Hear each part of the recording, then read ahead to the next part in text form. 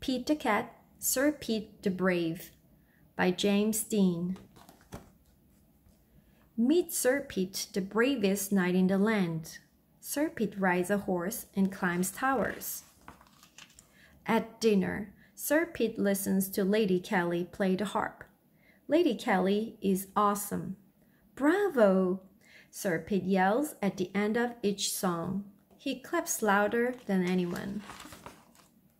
One night, while Lady Kelly plays beautifully, someone casts a spell, and everyone falls asleep, even Sir Pete. The next morning, Lady Kelly is gone. "Oh no," says Sir Pete the Brave. "I'll find Lady Kelly and save her. Giddy up!" Sir Pete falls in a hole. The hole is a dragon's footprint. "Follow the footprints," Sir Pete says to his horse. The footprints stop. Where did the dragon go? Sir Pete looks up and sees the dragon flying across the lake with Lady Kelly and her harp. Sir Pete can't fly, but he can row. Across the lake he goes. Sir Pete sees a dragon cave. He has to go inside, but it's very dark. Then he hears music. He must save Lady Kelly. He won't be scared. He finds a harp, but no Lady Kelly.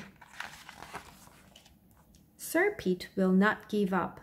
He climbs the highest hill. He looks around for Lady Kelly. Then he hears a loud growl. Sir Pete is scared. The hill starts to move. Sir Pete is on the dragon's back. Sir Pete knows what to do. He slides down, down, down, the dragon's back. The dragon sees Pete and roars. "Sir Pete," says Lady Kelly, "I'll save you." "Save me," says Sir Pete, "but I came to save you." Sir Pete and Lady Kelly start to argue. The dragon starts to cry. "I just wanted to sing along," the dragon sobs. "I did not want to hurt anyone. I have an idea," says Sir Pete. "Will you give us a lift?" The dragon flies Sir Pete and Lady Kelly home. Everyone is happy to see them. "You don't need a great voice to make music," says Sir Pete. "Just good friends." The dragon joins the song. 3 cheers for Lady Kelly and for Sir Pete the Brave. The end.